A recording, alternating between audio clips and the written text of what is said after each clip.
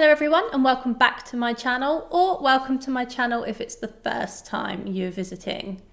Thank you so much for joining me today. If you have not already guessed by the title, today I'm going to be doing my most complimented fragrances in my collection. Now, I haven't done one of these videos in a while, so I thought it would be fun to do an updated version of the fragrances that have been giving me the most compliments recently. So if you like the sound of that, then please do keep on watching. And one thing I would like to mention is just because these fragrances get the most compliments, it doesn't necessarily mean that they are my favorite fragrances within my collection. And whilst it is really nice to get compliments, I don't necessarily pick what fragrance I'm going to wear with that intention in mind.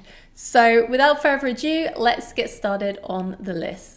So the first fragrance on my list is by YSL, and it is the new Libre, which is Libre Le Parfum, and it is the newest flanker within the collection and my personal favorite. Now, the reason why I think Libre Le Parfum gets so many compliments is because it's been made to be pretty mass appealing, but in a great way.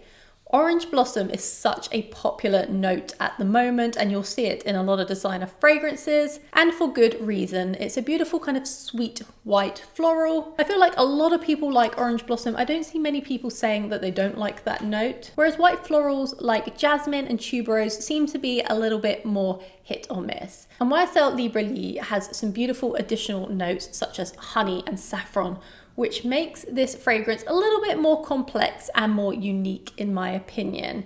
The lavender is more dialed down than the other fragrances within the Libre lineup. And to be honest, I feel like the whole range of Libre gets quite a lot of compliments in general. That's what I hear out there in other reviews. I only own this one in particular, and this one definitely garners those compliments.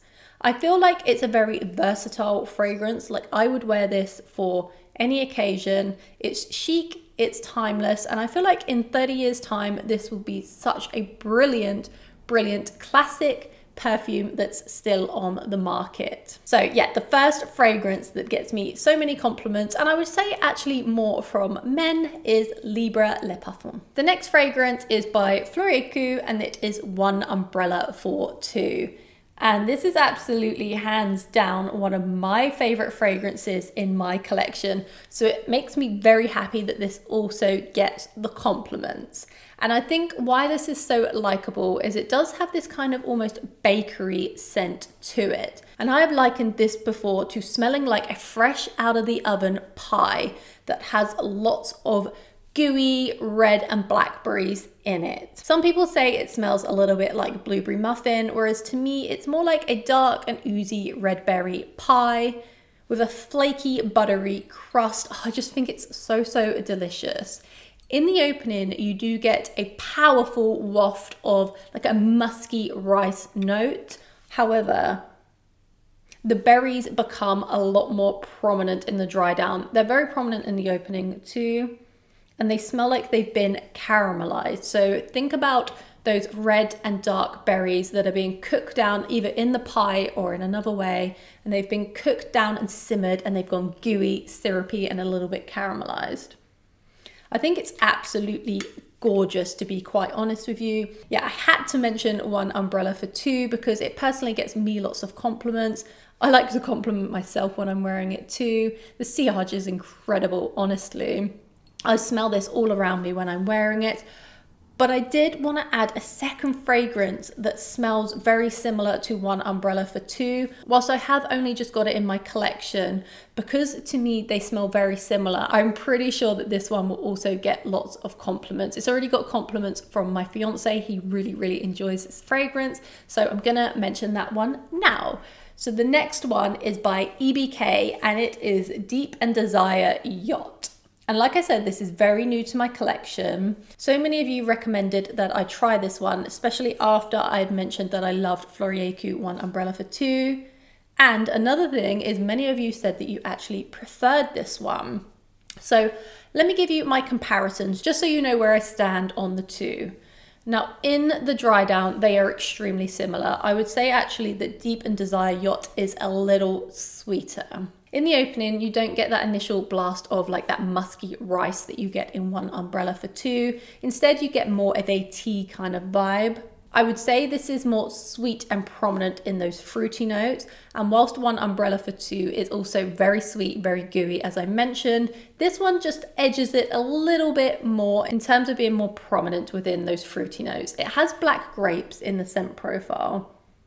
And it does almost smell like sour grape sweets. So I went to Tokyo in December and they do a lot of grape flavored sweets and drinks, and it's exactly what I'm getting from this composition.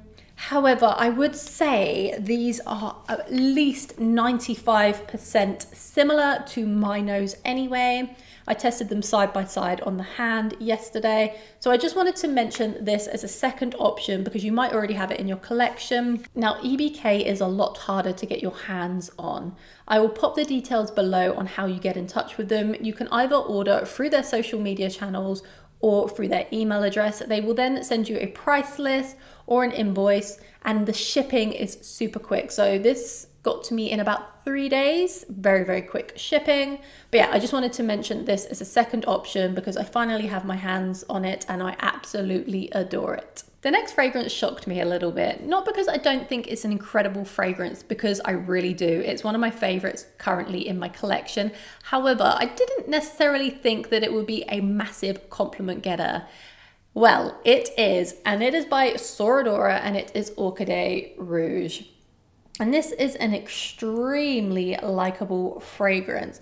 I think because in essence, it's a slightly boozy, vanillic, musky scent with caramel and with rum. So I do think this is quite a mass appealing niche fragrance. I feel like it's also the safest option from Dora.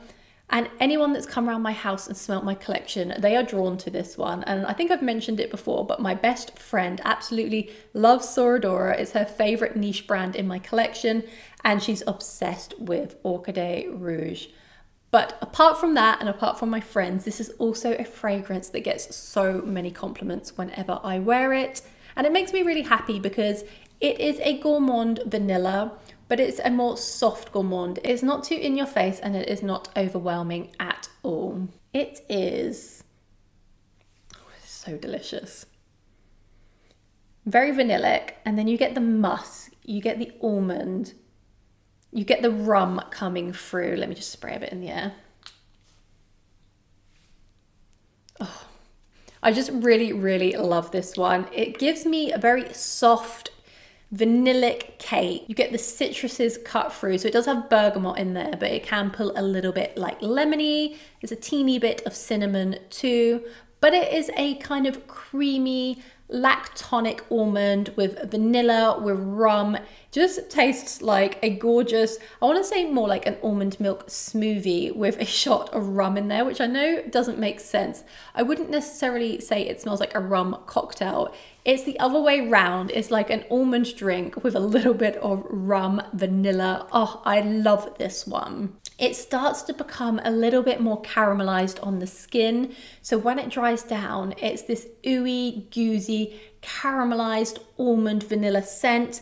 A little bit of cinnamon, like I said, is coming through, and then you also have the rum. It's not overbearing in any way. It's just the perfect lighter gourmand fragrance, and yeah, it gets the compliments. So I had to mention Orchidée Rouge by Dora. Highly recommend you getting the Dora Discovery Kit if you haven't tried the brand already, because they have some real smash hits within their collection. I haven't mentioned this next fragrance on my channel for quite some time, but it is definitely one of my favorites. It gets so many compliments, but I also compliment people when they wear it because I find this one truly addictive. And it is by Kilian and it is called Back to Black. And this is one that's actually in my partner's collection, although I steal it all the time. But he purchased this one after we went on a sniffing day to Harrods. We both bought a different Kilian fragrance. I bought Angel Share and he bought Back to Black. And the honey note in here really gets me. And I know some people are not big fans of honey notes. I am one of those who absolutely adore it. And it is so, so prominent. Think of it like a Manuka honey. It's a very luxurious, high-end honey, and you are going to smell so sweet and so tasty, which is why I think I get so many compliments when I wear this. And whenever James wears it, it honestly makes my eyes roll into the back of my head. I love it that much. I mostly get honey, tobacco, saffron cherry. It's a little bit woody. Very sweet, very, very sweet, but with lots of depth. Let me spray this one in the air too, because it is a very complex fragrance with tons of notes in it. Oh, that sprayed a bit funny then. Oh, yeah, the tobacco is coming through, cutting through that sweetness of the honey, which I feel like is very much needed. And then you have this beautiful kind of oak note that gives it a really nice woody vibe. I get some beautiful kind of spices. I think there's nutmeg, there might be cinnamon in there too, a little bit of cardamom, and then you're almost getting this resinous amber and tonka bean. My camera just got cut off, but I'm just going to keep rolling from where I was, and I was just saying I absolutely love it. However, we're not talking about fragrances that I love, we're talking about what gets the most compliments. So I just think it's so nice that I absolutely love this, but it also gets so many compliments. I think Back to Black is so underrated. I hardly see anyone talking about it anymore. I think potentially the honey note, like I said, could be overpowering for some people. But if you like the sound of the notes I described and you really like a sticky honey gourmand fragrance with a little bit of depth from the tobacco, the spices, then I would highly recommend sampling Back to Black by Kilian. It is definitely unisex, but I feel like anyone could wear this. And it is actually called Back to Black Aphrodisiac. And I completely get that aphrodisiac vibe because whenever I smell it on someone, I am so drawn to them. So yeah, this is a good one, and if you love a compliment, then I highly recommend you trying this one out. The next fragrance has to be mentioned within this list, and it is by Nuit Nomade, and it is Jardins de Misfah. And I think you can see how well loved this one is in my collection. But even though I love this one so much, what makes me really happy is how many compliments it gets too. I'm not going to stick on this fragrance for too long because I think I've talked about it in at least 5 videos over the last couple of months. So I don't want you to get sick of me explaining how much I love Jardins de Misfah, but it is the most perfect, beautiful, sticky date and rose fragrance. Oh, I think it is incredible, especially for the price point. The date note is super, super prominent. It is so dark, deep, and sticky. And then the rose note really cuts through and gives it this beautiful, sexy, feminine edge. You then have almond and saffron, which are 2 of my favorite notes, and it makes this super luxurious and very unique. And then you have nutmeg and cardamom in the top. If I could pick some of my favorite notes to put in a fragrance, these would be it. I think this is so luxurious, and in the niche realm, this is such a good price point. I've mentioned it so many times, but you can buy Jardins de Misfah in multiple sizes. This is 100 ml. You can also get a 50 ml bottle. You can get a 25 ml bottle. You can get a 10 ml bottle. You can get a 2.5 ml sample. So it can reach any price point if you do want to try anything from this brand. I would highly recommend getting their discovery kit too, but I have to say Jardins de Misfah is my baby, and if you like fragrances similar to me, then you're probably gonna like this one. But I think the reason why this is so likable and the reason this gets so many compliments is because it's a really deep, sweet and sticky, jammy rose and date fragrance. I feel like it is mass appealing in a way, although it is completely unique at the same time. Maybe it's just how it pulls on my particular skin chemistry. So I just had to touch on my baby Jardins de Misfah. The next fragrance is an absolute powerhouse. It's definitely one of the strongest fragrances in my collection, and people are definitely going to smell you before they see you if you walk into a room. And it is by Kerosene, and it is called Sweetly Known. And I haven't mentioned this in a few videos now, but I find this one so intoxicating. Every time I smell it, I'm just blown away by how incredible it is. Yeah. This is so good. However, it is very potent. So spray lightly because it is gonna be overwhelming if you do more than 5 sprays, in my opinion. This is a 2 spray max for me. The first time I ever wore it, I think I must have done at least 5 or 6 sprays. I walked into my local post office and it had one of those like glass or plastic screens up. So between me and the lady working at the post office. And when I walked in, she was like, wow, you smell incredible. What is that? And my first reaction is, you can smell me through the barrier? And she was like, yeah, it's super strong. So I was like, okay, I think I've oversprayed a little bit here because I can't believe she can smell this. So unless you want to be smelt by an entire room, which I'm sure some of you do, then be cautious. Anyway, let's get on to the scent.